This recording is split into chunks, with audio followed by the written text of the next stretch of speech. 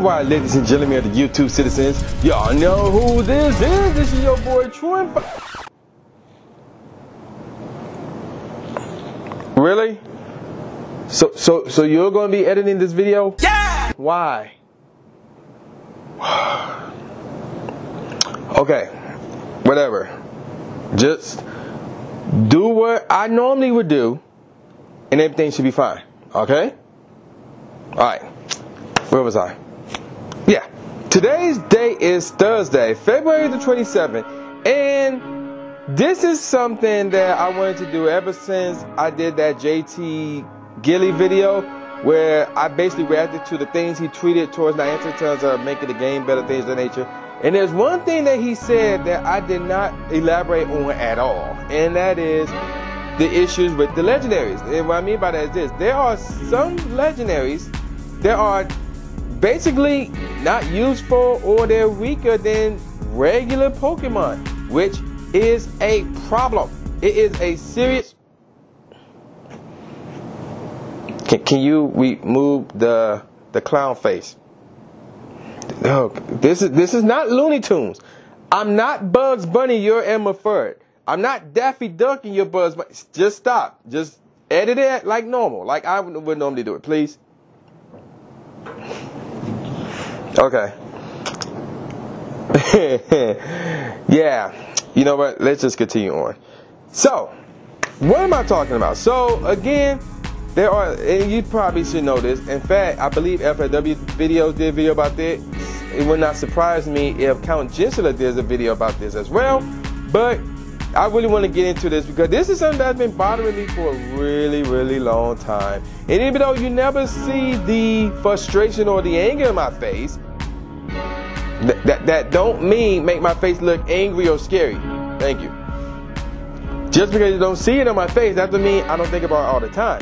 Like once in a while I would think about it rather, but ever since I saw that tweet, it's been on my mind for a good minute. So I want to look at and see exactly which Legendaries are weaker than normal Pokemon depending on its type. But before we get to that, remember it is February and the month of February is almost over. In fact, my next video that would be coming out, it would be March the 2nd actually. So go back to the video that I did around the start of February where I was looking for more African American Pokemon Go content creators. So far, I only found one, and that is the shiny one. So you still be seeing his channel right here, and the only reason why I found out about his channel is because he basically tried to get Mr. 7 to check out his channel for the longest. But yeah, that is his channel, and he does nothing but Pokemon Go stuff, although it's been a few weeks since he uploaded anything, unless I'm mistaken.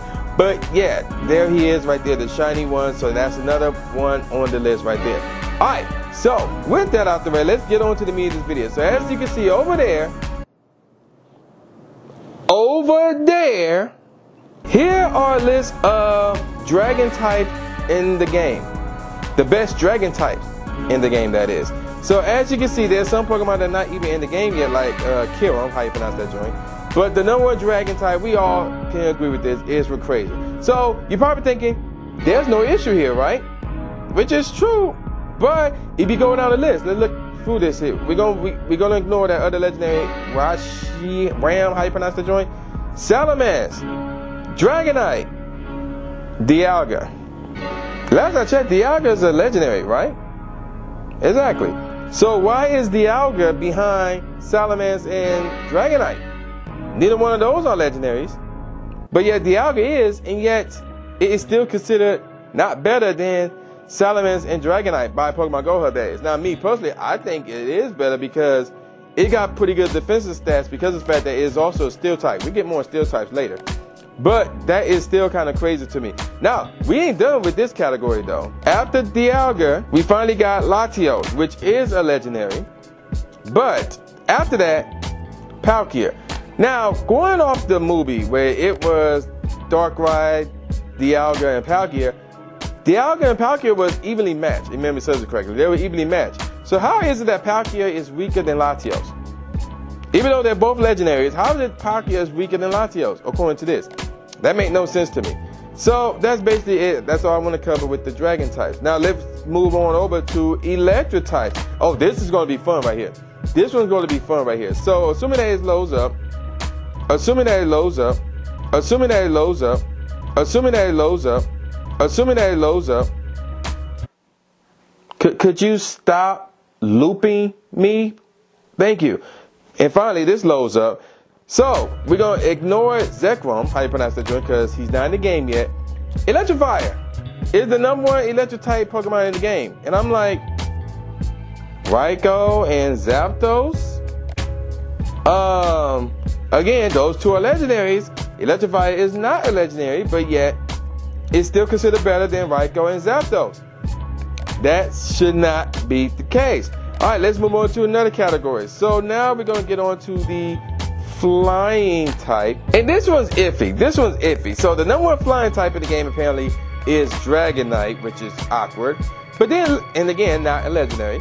But then let's look at what follows. Moltres, legendary. Zapdos, legendary. Lugia, legendary. Rayquaza, legendary. So Dragonite is a better flying type than 4 legendaries? No, especially you. No. That's not realistic. That is not realistic. And then let's keep things moving. Honchkrow, not a legendary. The homie Charizard, also not legendary. Ho-Oh, which is a legendary, and yet Ho-Oh is weaker than Honchkrow and Charizard. Charizard, okay, because of favoritism, I can understand Charizard, but Honchkrow? No. And then after Ho-Oh, we got Tornadus. Now, this is why this is a crime right here.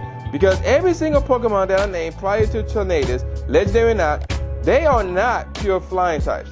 None of them are pure flying types. But yet, here we have Tornadus, which is a pure flying type, and a legendary, and it's not the best of its class. That makes no sense. That really don't. Let's keep things. Why did you? What was that? You know what? I'm gonna keep things moving. Let's just keep things moving. Fire types, good old fire types. So we're gonna ignore what their #1 is, which is that Pokemon. I'm gonna try to pronounce his name. But we got Darmanitan. How you pronounce that joint? Which, if memory serves correctly, is in the game, and apparently the best fire type in the game. No, ahead of Entei, which is a legendary. No, that should not be correct at all. All right, let's keep things moving. Chandelure, not a legendary. Then we got Moltres, which is a legendary. And then Heatran, which is a legendary. So Chandelure is better than Moltres and Heatran? No. Let's keep things moving. Charizard, not a legendary, but my favorite. Typhlosion. And then Ho-Oh, which is a legendary. Again, no, that should not be accurate. This should not be the case. This should not be the case at all. All right, so let's keep things moving. Let's see. And next up on the list, we got grass types. So grass is iffy. Grass is iffy. So apparently Tangrowth. Why is that there? What is that? Get rid of that. Thank you. Tangrowth apparently is the best grass type in the game. Next up is Venusaur. Then we got the 2 Executors. And then Breloom. And then Leafeon. None of these are legendaries, by the way. And then Torterra. And then Roserade. And then Verizon. Not did on purpose. Virizion. Yes, it is funny. Now get rid of that text. But let's get back on the topic at hand. I named about 1, 2, 3, 4, 5, 6, 7, 8 Pokemon that were none of them was legendary. And finally we get to this one. Now granted, how strong is Virizion really? Like not in Pokemon Go, I'm talking about like in the world of Pokemon in general. How strong is this legendary? I'm not saying every single legendary or every single mystical should be top of its class and everything else should be way down here. But how strong should Virizion be? That's my question for you guys. I truly have no clue.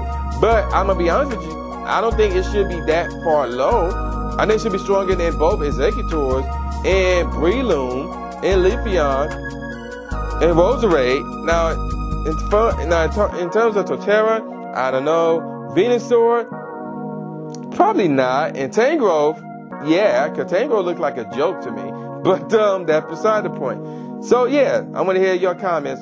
You know, leave your comments in the comment section below about Virizion. How strong you think Virizion should be? All right. Oh yeah, this is the one here, ground type. Let's get to good old ground type, shall we? So here's what we're going to. You know what? Bruh, as soon as I get done working on this video, I'm going to.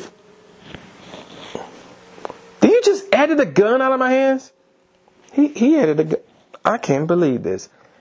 He actually added the gun out of my hands. And I don't know where the other one is. Where's the other one? You know what? I'll do it. Let's just move on. Ground types. So, number 1 on the list, Garchomp. Followed by something that's not in the game yet, then Swampert, which I look at that and I see mostly a water type. I know it's part ground as well, but it's blue. So I look at that and say, oh man, that's a water type all day. But moving on, Rhyperior, Mamoswine. We're gonna ignore that legendary because it's not in the game. Then Groudon. So at one point in time, Groudon was without question the best ground type attack in the game.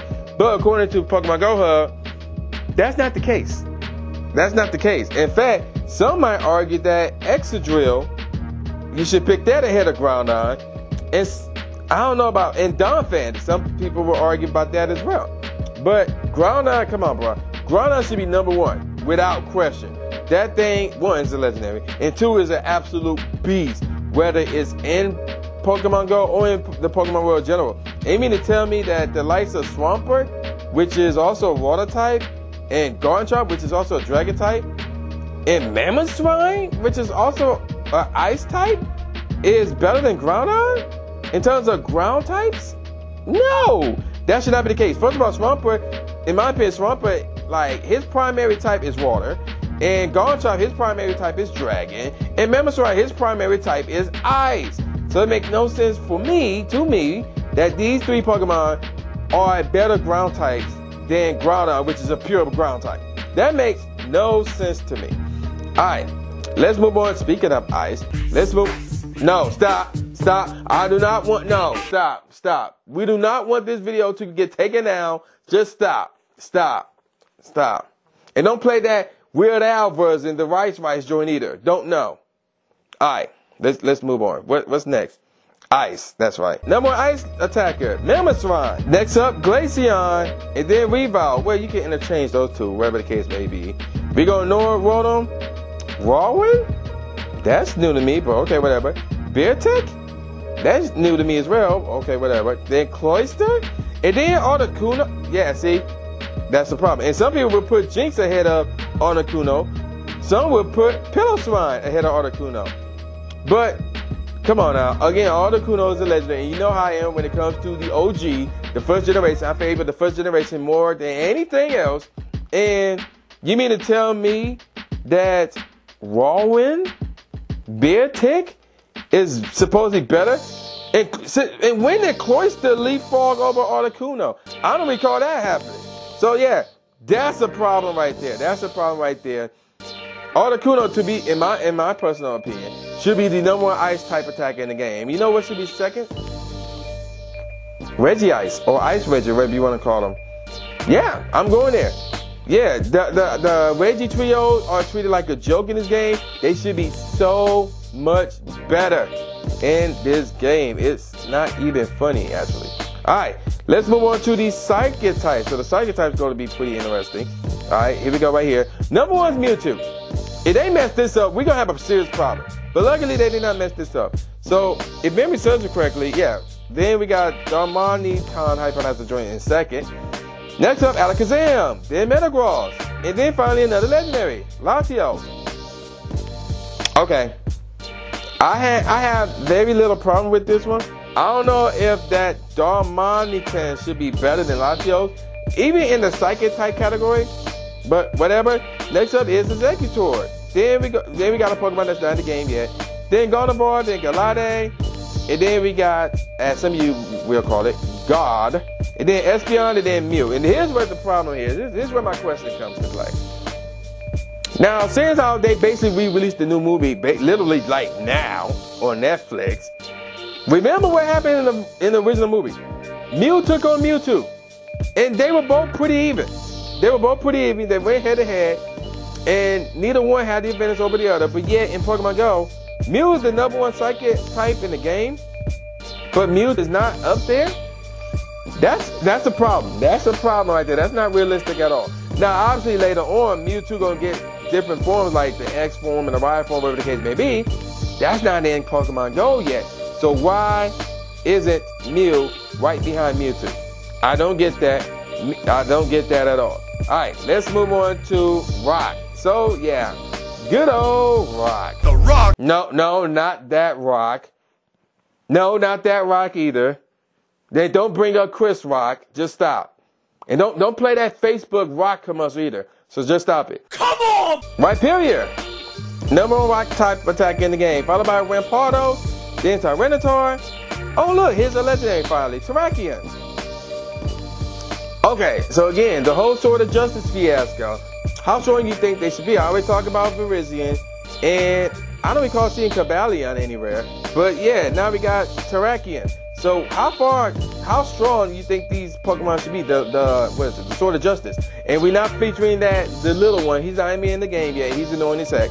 But like the actual 3. How strong do you think they should be? Terrakion should be stronger than Rampardos. In my opinion, should be stronger than Rhyperior. Now in terms of either it's him or Tyranitar, that's a very good debate right there. That is a very good debate. Now if we go down below him, we got Archeop, Omastar, and then Regirock, which is a problem. Again, the Regis has been treated like trash in this game, and that should not be the case. The Regis should be much higher on this list, and that is definitely true for Regirock. Now let's move on to, we got 2 more to look at here. And the next one is Water. Good old Water. So, this is interesting. For some dumb reason, they got Palkia as the #1 water type attack in the game, which is not true. Obviously, the answer to that is Kyogre, which I have no problem with, which is realistic, because Kyogre is the beast. But yet, again, I gotta go back to the whole Groudon scenario when it comes to the ground types. Kyogre and Groudon are pretty much even in terms of power and strength and all that. So how is it Kyogre #1 in his type, but yet Groudon is like 6 or 7 in his? That makes no sense. All right, let's move on, because I'm not done with this category. So if we go all the way down, where are you? Where are you? We gotta go. There it is right there. Suicune. How strong you think Suicune should be? So if we look at Raikou is basically, for some reason, second in the electric types. If we look at Entei, second in the fire types. Suicune. Look at all these Pokemon that are ahead of it. Now granted, some of them are not in the game at this point in time, like Keldeo, for example, and Manaphy, another example. But dang, Suicune is that garbage? I would think it was on par with Entei and Raikou, however you want to pronounce that joint. That is ridiculous. That is blasphemous. That is blasphemous. That is blasphemous. No, do not use a Stephen A. No. Okay, one more, and then I'm done with this video. One more. And the last one is Steel. Let's look at Steel. #1 Steel type, Metagross, apparently. Next up is Dialga. And then we got Heatran. Obviously, Jirachi is there as well. But again, Metagross is better than all 3 of them. Okay, Metagross is better than Jirachi. I can see that. I don't recall I don't remember seeing that movie. But I can see Metagross being stronger than Jirachi. I can see that. But to say Metagross as a Steel type is better than Dialga and Heatran, I don't see that at all. Again, Dialga is no joke. Heatran is no joke when it comes to, how powerful they are, especially Dialga. But yeah, you mean to tell me Metagross is still stronger than both of those? No, I don't believe that for a second. Now, granted, yeah, some of you might say, well, it's going to also depend on the type of moves that they have, which is true. But then again, the problem here is we're talking about Pokemon, regular Pokemon, that are apparently stronger than Legendaries, which should never be the case. It should never be the case, and that is a problem. That is a problem. So when you bring in, like Tornadoes, for example, which in my opinion should be the best flying type attacker in the game, but yet it's treated like crap, who's gonna do the raids? Like, they only gonna go out for that first day or for a raid hour, assuming that the weather is nice, whatever. But then after that, they done. Everybody's done for the most part. So it's like, what's the point of raiding some of these legendaries where they're garbage? And that should never be the case with a legendary. That should never be the case with a legendary. You know what? You know what? I'm really sick and tired of your shit. Bro, the next time I see you, I'm dead serious. I'm going to straight up beat you. You know what? I'm done. I'm going to end the video. I'm going to end the video. So I'm going to call it a wrap. So with all that said, y'all know what this is. This is your boy, the new Jay Gatsby, a.k.a. new Stephen A. Smith, saying peace out, y'all. And I'll see y'all next time. So are you going to fade me out? Can you? Oh, I thought this would be your best part. You faded me out. You faded me to black. You faded me to darkness. You ain't going to do it now? Thank you. Subscribe. Thanks, man. Do it. After you subscribe to the channel, make sure you click the bell icon so you never miss a new video or a live stream ever again. Thanks, guys. Lewis the trainer, articulating pain. With my tongue, I done things that people said I can't. Now they rank 'em with the elite, but it's for the people, and victory is part of defeat. Cause when you get back on your feet, then you try again. Learn from mistakes, show 'em that I got what it takes, and I'm dying to win. I'ma hit and move away.